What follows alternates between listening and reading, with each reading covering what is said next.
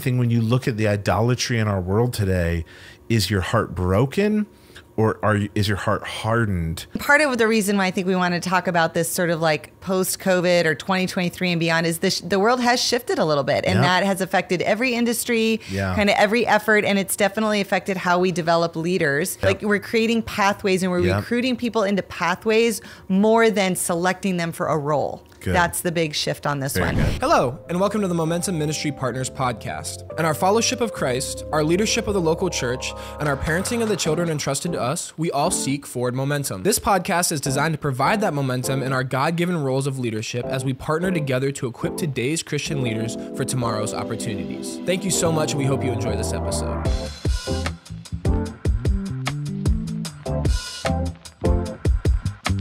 Hi, Katie. How are you? I'm doing great. How are you doing? Good. I'm excited because you're back for another episode. I know. I'm excited to be in town and be able to do this. And in this episode, we're going to do it a little different. We're not necessarily like playing host or guest. You're no newcomer to the Momentum podcast. Hopefully, our audience has listened to an episode or two that you've been on. Hopefully they've listened to one or two that I've been on, but I can guarantee that. I think that we want to kind of talk today about something that's very unique, and we're gonna use a word that maybe is gonna make some people a little nervous. So brace yourselves. If your kids are listening, put earmuffs on them. COVID is what we're gonna I'm like, what's the word? Oh, like, no. What are we going to say? I honestly, am familiar with people who don't like talking about COVID right now. They're like, nope, it's gone. We're moving past it. We're done with it. We're talking about post-COVID. We're talking about post-COVID. Maybe we're like 2022 and beyond, or 2023 is what we're talking about. Life in 2023. There you go. How do we develop leaders in a post-COVID world? Because we are now, please, dear Lord Jesus, post-COVID, right? But the reality is, I think sometimes in leadership, we both love what we get to do with Momentum because we get to develop leaders, right? And that's what we're good at. That's what God's gifted us with. That's what we're passionate about. That's what this whole organization wants to do. And yet this like really big global pandemic thing happened.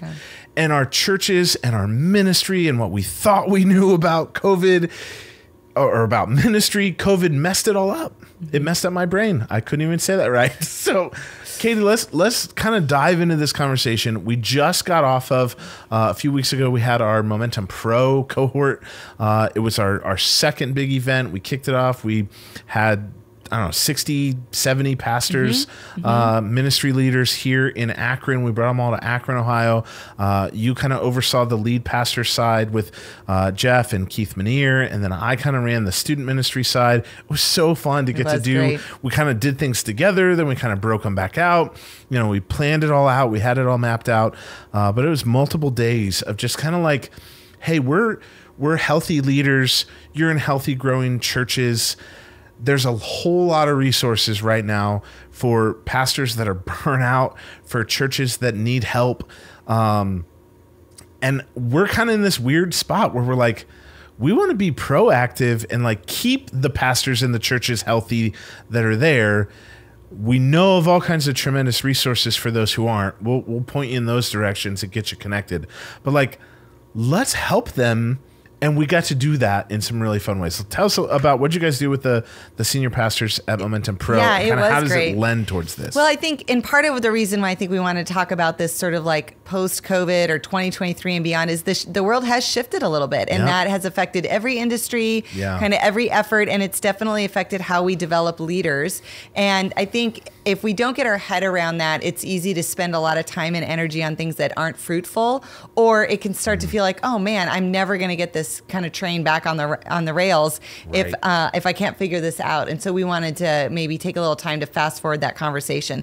And a few weeks ago when we had our pro cohorts, so our cohorts are for lead pastors and student ministry leaders. We have a 3-year cohort program to kind of really help develop leadership within them, but then also how do they multiply their leadership in their local churches. So when we got together, we brought in some great guest speakers. We were talking a lot about gender identity. Dr. Julie Julie Slattery, who's been on the podcast I know before. She came in and talked about how we can build churches and ministries that come in with a good understanding of the biblical concepts around that. How do we love on families who are navigating those kind of challenges? I got to interview the president of Campus Crusade for Christ from Canada. They're doing a lot of incredible, innovative research and experimenting, I guess you could say, pilot programming on how to do evangelism and how young adults are growing up in the faith. And I always love to watch the trends happening in Canada, just like in Europe, because Canada and Europe are, of course, further along in us and moving from a Christian kind of culture to a post-Christian culture. And so we can learn a lot from our brothers and sisters there doing ministry in those two places. And Canada is more closely related to where we're at now. So I always want to watch the trends that are happening in spiritual movements and ministry dynamics there. So we learned a lot from him of what they're seeing sort of post-COVID there. And then we talked with an executive pastor, Ryan Britt from Church of 1122, talked to us about building culture and how to steward generosity. So we had some great dynamic conversations, but a lot of times in these cohorts, the best information is what we share with each other. So all of these pastors in the senior pastor cohort, we represented 80,000 weekend attendance. So that's a big reach that we were able to host here. And so the things that we learned are really going to touch a lot of people, but that's also a lot of information that we can learn from. And this topic of leadership development is always a big one. It was, it has been, since I've been in ministry 25 years, it's trying to raise up and build up enough leaders to really fulfill the mission that God's called us to. But it has changed pretty significantly, I would say, in how we need to think about it, the way we approach it. Even the way we interact with people around leadership. You and I have had conversations about that, about how do you even cast vision differently in today's day and age. Those are all things that we're figuring out together, but we wanted to share some of those thoughts now. Yeah. It's fun to get to do this in a team environment. It's good to get to we kind of lived through COVID. I started working with Momentum March 1 of 2020, and okay, this 2 weeks later, I think this COVID thing is real. So a lot has shifted. You're right, and so I think that it was so fun getting to bring all these leaders together and hearing from their different ministry contexts. What's working, what's not, what are you frustrated with, and what's different, and what's different, what are you having to figure out? So we actually, in the student ministry cohort, we spent a lot of time the very first day diving into headlong into culture, because in student ministry, culture changes so fast. And I think COVID only sped it up even more. Well, and I would say when we say post-COVID, particularly here in the United States, I know how many listeners we have from other countries, but in the United States in particular, the season of COVID was not just about a health pandemic. Right. We also had a major racial reconciliation issue. We had serious political divides, and both of those things really impacted our faith communities and our churches. And so isolation and loneliness, the impact all of those mental pieces, health. Pastors started getting kind of attacked from their own church members about being too much or not enough of things. There were a little double binds that they were still navigating. A lot of people left church.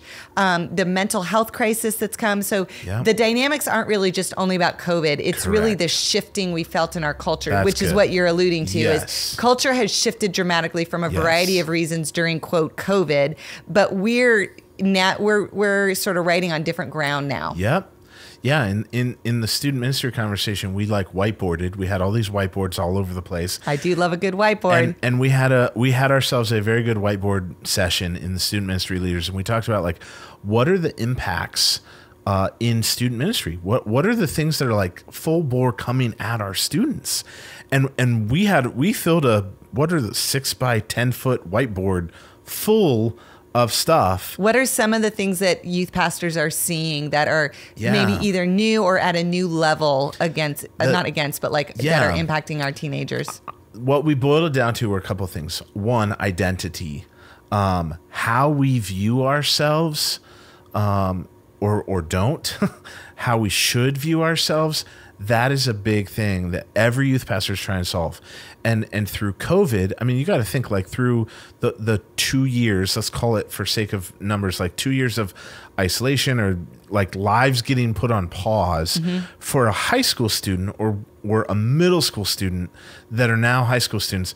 That's a significant percentage of their life. Yeah. For us, where I'm like, I'm 40, like I'm like 2 years, isn't that like whatever? Like I've and had it's at naps a pretty longer critical developmental season also. Mm-hmm. For sure. So that impacts their identity, and a lot of the things that they thought they knew or that they were starting to like figure out, it all shifted and things went online, which then we talked about that led into technology, where technology was a thing before, but social media has gone rampant. We shared some statistics about like the number of hours that students are on a device or a screen. It's haunting. I actually looked up even like further, like some of the statistics on, do you know that the average like student, I'll see if I can pull these stats back, the average teenager spends 3 hours a day on Instagram. That's, it's even, I think it was more for TikTok, or maybe they were put together, but I'm like 3 hours a day. And then like the third issue that we talked about was like family dynamics. Like family dynamics have changed. Like the norm is not like a mom and a dad and the kids. That's not normal. That's the minority now.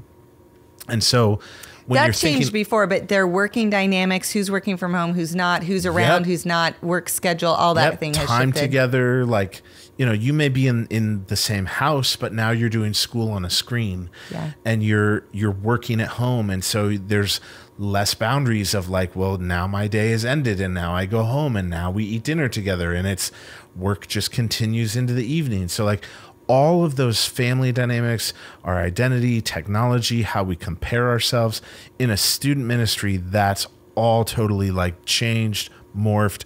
And where we landed with that, we actually looked at Paul when he was in Athens, and we did this with our staff. And we looked at like, when Paul's going into Athens and he's like seeing the idols, the idolatry. I think when you look at the idolatry in our world today, is your heart broken, or is your heart hardened towards that? And so we talked about that as student ministry leaders, and then to figure out like, how do we as ministry leaders to these students, how do we help them identify the idols in their life, to understand their identity, the impact that social media can have or harm, and then how do you as student ministry leaders pull in their families? How do you do ministry not just to the students but to their parents, who statistically still have far more time with the students and should be the primary disciplers of their students, not just the youth pastor's job, but a parent's job. And so through COVID, I think the impact of that has been we lost our like what we do in terms of student ministry, and we for sure lost our how. How do we do it? But we've got to remember our why. And that's what Paul did. And so when he's going around Athens and he's seeing the idolatry, he's like, the why matters. And it says, and I forget that passage, I think it's Acts 18, but he talks so clearly about Jesus and his resurrection. I'm like, that's the model that we need to be doing for student ministries, is to talk about Jesus and his resurrection. And that's what we should be camping on. I know we want to go back to like, hey, we're going to have a middle school lock-in and we're going to do a dodgeball tournament. That's your like how. And I know you want to go back to like the what that you used to know. But if you've lost your why, man, that's scary. Well, you bring up a point that really, especially as we talk about leadership development, you have to lead yourself well. And if we've lost our why, if we aren't mentally healthy, if we aren't connected in community, if we aren't spending time with God every day, it's really, in fact, we can't pass that on to other people. And so, getting back to that core piece. And I think as leaders, one of the things we found is we all have to take a moment and recalibrate those things for ourselves. I think a lot of us, if we've been in ministry for a while, particularly, there's sort of just like this keep pushing forward, like eventually it all works out, a little bit of ability, a little bit of faith, and a little bit of energy, even if it's through caffeine, we can like make it through. But I think for folks that have been serving in ministry, either volunteer or paid staff, there is a fatigue that is set in. that you really have to get back to kind of some of those core pieces and remember why we're doing what we're doing, and that what we're doing does matter, and that we might be in this kind of foggy in between times. There aren't a lot of clear steps. Many of the strategies we were using before aren't effective anymore. They're not working.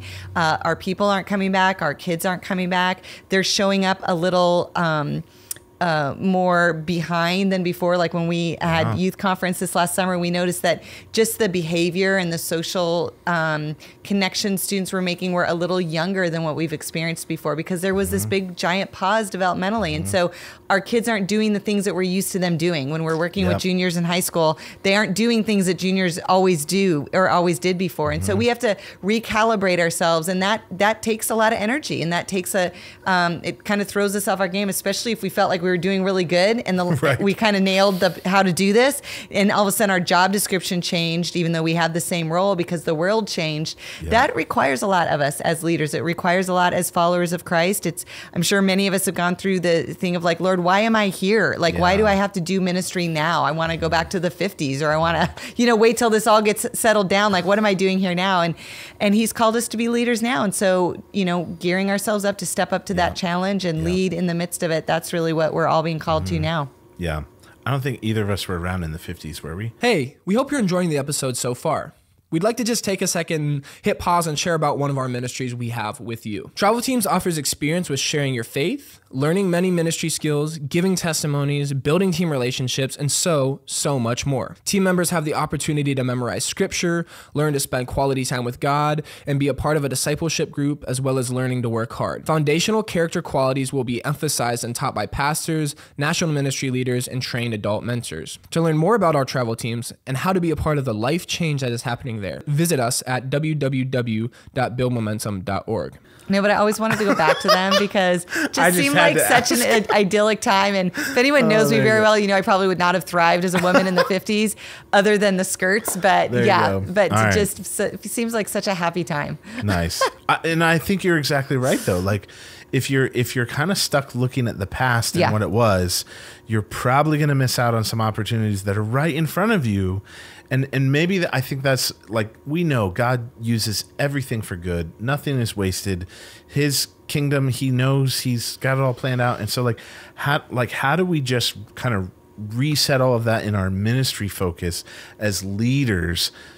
Jeff and I did a episode a couple weeks ago about like rest and Sabbath rest, and both having a sabbatical, but also how do you like manage your time week to week? So, if that's you as a leader and you're wrestling with that, like, go listen to that episode if you haven't listened to that. But Katie, you're exactly right. Like, these are things that like they've made doing ministry and especially developing leaders really, really hard. So one of the things that you and I have talked about, you kind of introduced this idea of like high school sports, college sports, and then being a professional sport. Give us that like concept. I think this is so good to talk through in terms of like developing leaders. Yeah. So there's different kinds of cultures that we have on our teams or in our churches. And it's really important to know the kind of leadership culture you have. And there's no one right or wrong, but we use a sports analogy. I don't know why I keep doing sports analogies because I'm actually terrible at talking about sports. But I love it. I think it's great. I know you always write down funny things I've mentioned during it, but so we've got high school sports, we've got college sports, we have professional sports, and they all have very different kinds of cultures. So if you're leading in sort of like a high school mindset or high school culture, it's whoever comes to your church gets to be a part of the team. And when you're doing leadership development, it means every person that comes in, we see this a lot more in smaller contexts or more rural contexts, whoever shows up gets to have a job.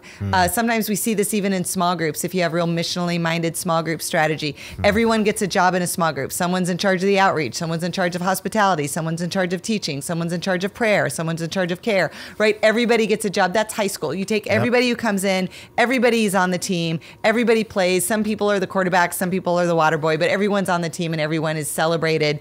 But then that team also kind of moves on. So that high school has a lot of fluidity to it, and people kind of come and go, and you never are quite sure what your team's going to be for the next season. The next level up would be college, where there are some kids who come to your college and want to play sports with you, and they're on the team because they're students or they're good enough to make the cut. But then you also have scholarship money, and you do some recruiting, and you go out and you find kids that you want to be on your team, and you get the right quarterback and you get the right center, and you do all these things to kind of build a good team. And college ministry tends to have a lot of development with it, with the goal of graduating people onto other things. They might go on to professional sports, but they might go on to lead business, or they might go on to start a family, or they might go on to lead in ministry. But there's a developmental. So I'm bringing you in to bring you into this great developmental culture, and then I'm graduating and sending you out. So there's intentionality, and I have some control over the players that I have. I can be selective. We see this a lot in church world when you have some paid staff members, right? I like interview a bunch of people. I select the one I want. I hold them accountable in different ways than I do maybe the volunteers. But we build this kind of leadership culture. Then the next level up would be professional sports, where actually everybody's paid. These are like career people. We see this in bigger church contexts. So I can hire you to be my youth pastor, and if you don't do a great job, I can fire you and hire another person. See ya. And so we have higher demands. There's higher accountability. There's more transition at the leadership level. So what we've seen now, kind of post 2020, in sort of 2023 moving forward, is that many of our churches who were playing pro sports and maybe have been playing it for a while are now playing college. Yep. They have to appreciate the leaders they've been given. Not everybody stayed. They don't have the budget to afford. And anyone who was playing college is now oftentimes playing high school. I can't afford these staff members. We have half the size church that we did before. And so part of what's shifted in leadership development is that you have to make sure that you've adjusted to the new culture God has you leading. If you don't have a lot of budget money, if you're down to you're the only paid person, or you have just a few part-time people, you have to change your expectations in the way you recruit and the way you develop people. And the way you develop a team of walk-ons is very different than how you interview for people that you can hire and fire really easily, because there's 10 people who can take that job. Yep. Yeah, some churches lost their entire offensive team, or they lost their special unit. Like they lost the people that were faithful and leaned on and trusted.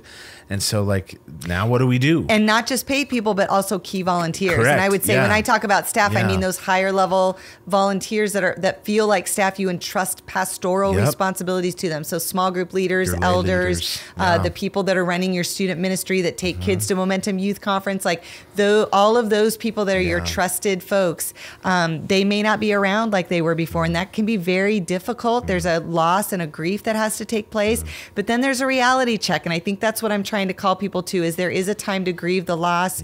There is a time to get the help you need to kind of move on. You have to reconnect with the why, and wherever you're at on that process, we want to support that and encourage you to do it. But at the same time, as a leader, a part of a leader's responsibility is articulating reality. It's recognizing where you're really at and adjusting the tools from your toolbox that you're using. And maybe you haven't dusted off those high school or college tools in a while, but you have to rebuild community, rebuild connection, do leadership development at a little different pace now in this situation. Yeah, Katie, that's so good. Maybe you're listening to this and you're like, wait, are they talking about running a high school ministry and a college ministry? Nope. Rewind, go back 4 minutes, listen to that again. Make sure that you get that, because this is such a good analogy that I think if any of us in whatever ministry we're in, really evaluate and look at, is this where we're at? What were our norms? What's now the new normal? Yeah. And we've talked a lot at Momentum, within our organization, with travel teams, with our urban center partnerships, with Momentum Youth Conference, we have to establish new baselines. We can't compare ourselves or our numbers or even effectiveness to the pre-COVID number, because all that has shifted, and we talked about things got put on pause, there's developmental pieces, and so maybe you need to look at and realize hey, we need to stop, give yourself some grace, stop comparing to your pre-COVID attendance or your pre-COVID giving or volunteers or any of that. Let's establish new normals. But I think that also has to apply to how we develop leaders too. And so that mindset needs to shift.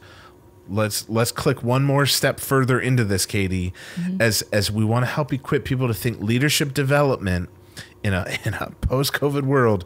What does that look like? Because you can't just hey, I got all these 15 people who are serving in my youth ministry, I'm going to develop them as leaders. Now maybe I have 3 or 4 that are there, and they're burnt out because they're doing everything. Yeah. So what does developing a leader look like now? and how do we kind of help identify them, and what does that look like? Right. So let me give you a few handles for each of these kinds of cultures. If you now find yourself in more of a high school scenario, so you're just thankful someone showed up to be able to work in the children's ministry room, right? Yeah. And the worship team and the all of those things is, I don't want us to necessarily lower standards, but we do have to get to those standards in different ways. And so we do have to become okay being grateful for the people God has brought to us. So I think one of the first keys, especially in high school, is to really turn towards a heart of gratitude. I think it's easy sometimes to focus a little bit on what we lost, on who's not here, on the things that used to make life a lot easier, or we could move at a higher rate, a higher clip, move faster in our own leadership. So we have to, again, open up our tool belt and use different tools now. So when you're leading at more of a high school level, it's much more personal and much more relational. So recruitment looks different when you're doing one-on-one with high school students. You're looking for people who want to be a part of what you're doing. You're not necessarily looking for specific gifts. You're not necessarily looking for someone who's going to be here for the next 10 years. Who's here right now? Who's available? Who's right in front of you? Who's the neighbor that you know? Who's the person who shows up on Sunday? Notice who's in the lobby that maybe didn't come into the sanctuary. Notice the person who comes once a month with their friend or goes with their girlfriend. Reach out to them and pursue them. You have to go after. If you think about high school sports, sometimes if you're the high school football coach, and you're looking at your team, but you see some really big dude walking down who's a freshman who's walking down the hallway. It's like, who are you and how do I get you on my team? And even if you don't like tackling, just stand here and look mean, right? So you take an assessment of the people you have, you find out what their interests are, and then you maneuver your ministry. Well, you manipulate your own ministry to fit the gifts that God has brought you. It's one of the unique elements that church planters have is to discern their next step in their ministry growth by who God brings them. Rather than having a vision and saying, how do I recruit who I need? It's the opposite. Who did God bring me, and what kind of ministry can I build with the gifts that God has brought me? So it's a little different mindset, but it's also a really strategic way that God redirects our ministry vision. And now is a time when God is birthing new ministry, new strategies, new ways of doing things. And we actually need our leaders to be innovative. And so if you've had big dreams and your goal has been to finish them or to please whatever thing you thought was expected of you, now is a time to kind of go back to the drawing board with your high school team and ask them, what do you want to be a part of?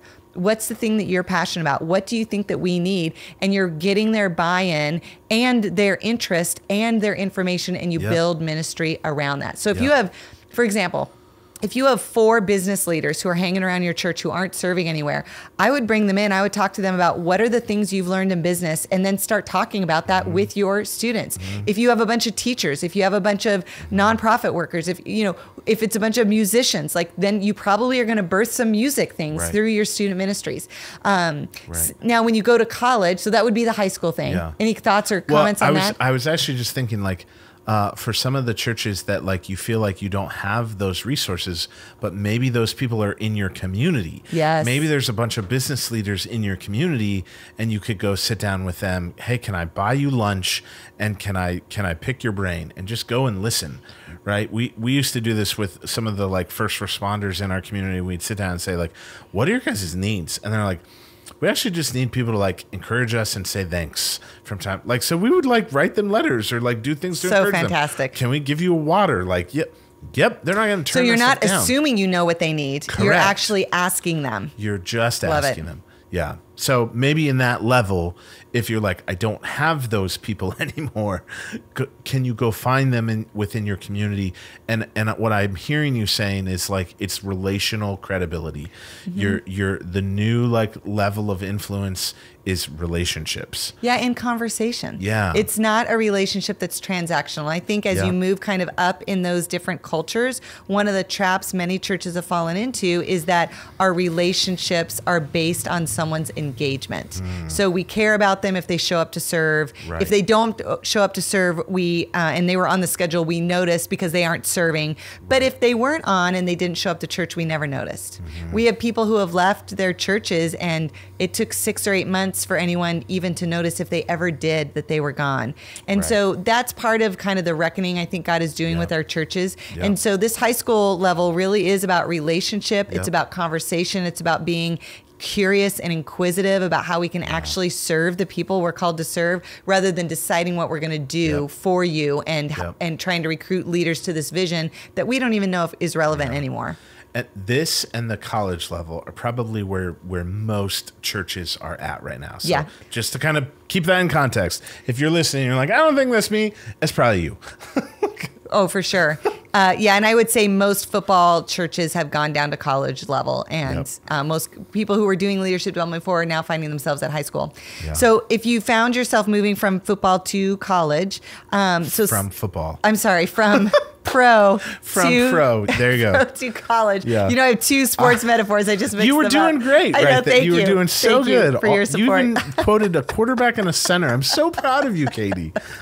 I know, those are important roles in hockey, right? So I'm just joking. So if you're now in college, which is where leadership development is actually really key in that sort of space, where you have the ability to have some leaders that you can either recruit or bring on staff, I would say what we're wanting to do is add more tools to the toolbox. So everyone is leading in a different context. We are leaning more towards relational engagement, more communal. And many times when we've hired leaders for higher level cultures, we're hiring people who are more administrators. They're strategic, they're organized, they're, calling out orders, they're making things move efficiently. And those people moving to more relational styles of leadership can be very challenging. And so it's time to add tools to the toolbox. It's time to give resources for lunches and coffees, and really articulate expectations of, I actually expect you to spend 30% of your week in relationships with individuals or couples or families. I want you to have people over to your home. I want you to take people to coffee. I want you to go to their workplace. We need to pursue people again instead of waiting for them to come to us. If you build it, they will come does not work any longer in church ministry. We are in a post-church world. And so these are some of the things our Canadian friends have had to really learn the last 30 to 40 years. We're just in the beginnings of those spaces. So we have to be missional and proactive in our engagement of people and pursuing them in their own places. So that's that recruiting style. You don't just sit and wait for high schoolers to come to your college. You go out and you see their games and you watch them play and you affirm them. You meet with their parents and you recruit them that way. That's really good. I think that mindset shift is a big deal of like, hey, auditions are happening today or tryouts today. Versus like, hey, you come. Let me recruit you. We have some resources available, and then you're like, now let me give you the criteria. Here's what we're looking for. Here's a job description. You were on it with resources. Here's how we'll train you. There you go. Here's the program we have for you to become a worship leader or to be in the band. Like we're creating pathways and we're recruiting people into pathways more than selecting them for a role. Good. That's the big shift on this one. Good. And so even to recruit them, you have to build relationship because it's relational equity. Relationships are part of what keep people sticky in a ministry as they grow and develop. You're looking for raw material that you can steward more than seasoned leaders that you can just plug in and take your hands off of them. And Katie, would you say that it's at this point that then you can start entrusting them to develop other leaders within those teams? I would say that right now our leaders need to be very hands-on for the next season. We have a shift in culture. We have people who are questioning their faith like never before. This is not a season to hand a lot of delegation over. This is a season to pull people in very close. Got it. That's helpful. Good.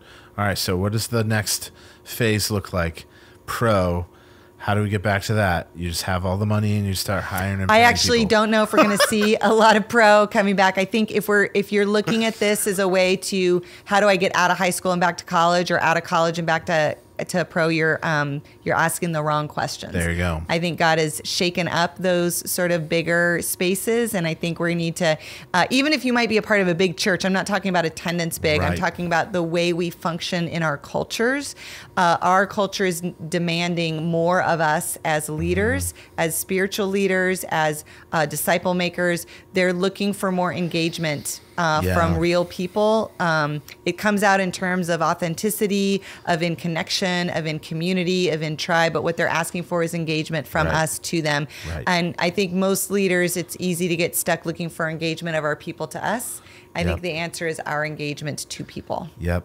I think that's so good because even some of the very big, large churches that we've been around, I know I've heard them say, like, they joke about, like, we were at North Coast recently, and they're joking from the stage, like, none of these are the band up here, like, these are all just paid professionals. They don't even know Jesus. They're like out smoking between songs, like, and they're joking, but they're joking about that context because they're trying to normalize, like, hey, we might be a large church and we have a lot of resources, but our methods and how we do things are the same. Right. And we're still trying to do, like, relational heart-to-heart evangelism, and, like, we're still trying to figure out and solve the same problems that you are. And I would say everyone's got a different pathway to engagement in church community. And so sometimes it's through playing guitar, and sometimes it's through a conversation with a friend, and sometimes it's through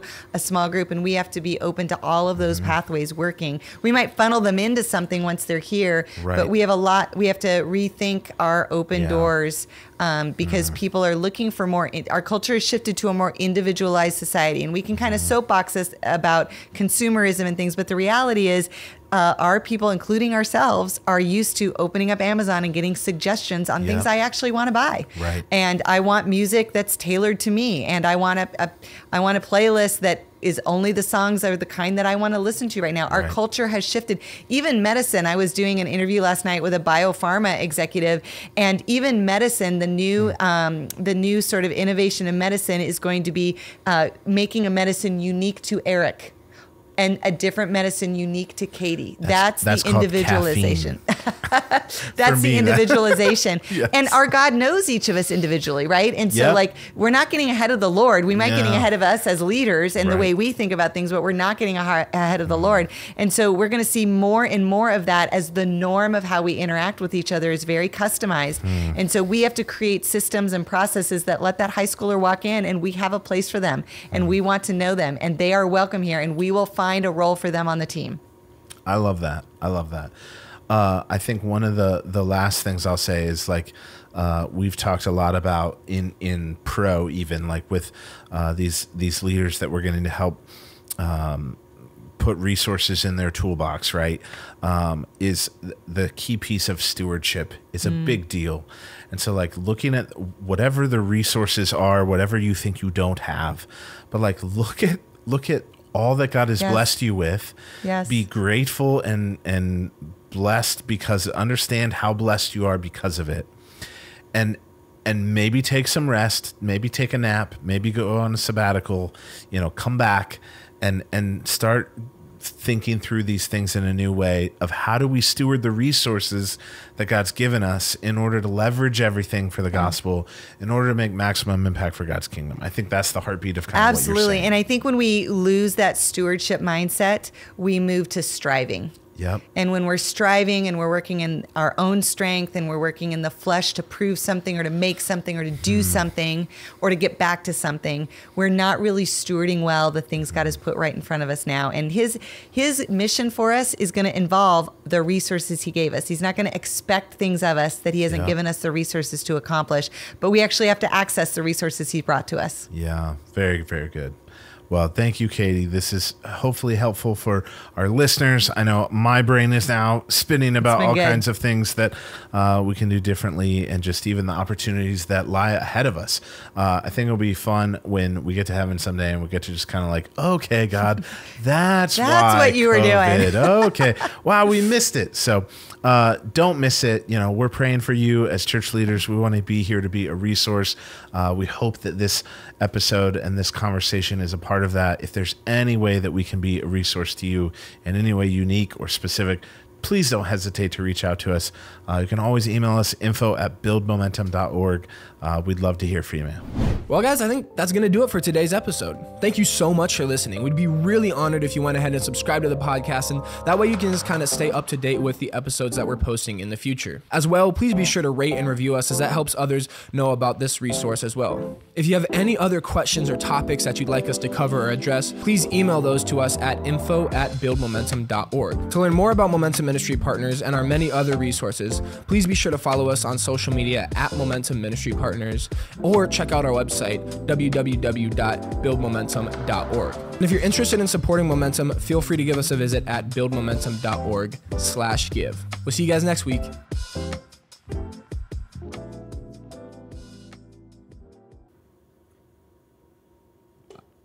I never know how to end these anymore with.